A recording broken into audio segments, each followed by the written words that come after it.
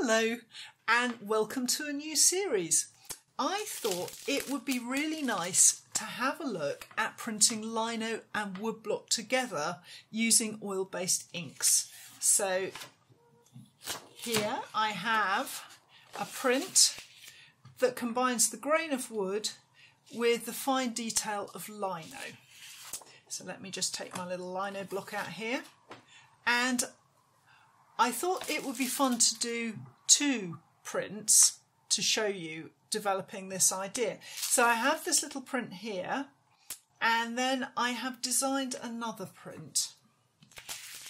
Let's move that one out of the way. And this little print, again, is going to use woodblock, and it's going to use it in conjunction with lino.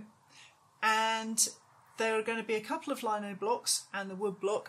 And over the series, I really want to show you how I designed this idea, how I came up with it, how I'm going to make all the blocks fit together for a multi-block print, and how I'm going to deal with the cutting and the printing of that. Because the woods that I'm using, and I've got both here, I just want to show you their different grains. Aren't those lovely? So I've just printed these up to show you the different wood grains. This one here is a roof shingle.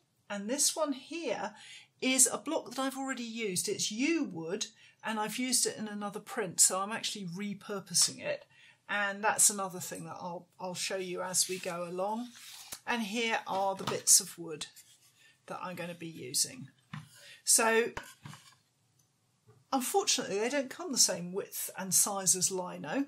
So that's another obstacle that I'll be dealing with in the series. How do you fit a piece of wood into your print where it might not go through the press, and how do you get it to line up, all that kind of stuff. So I hope you'll join me for this new series and for some other occasional films that I'm going to be making alongside this one.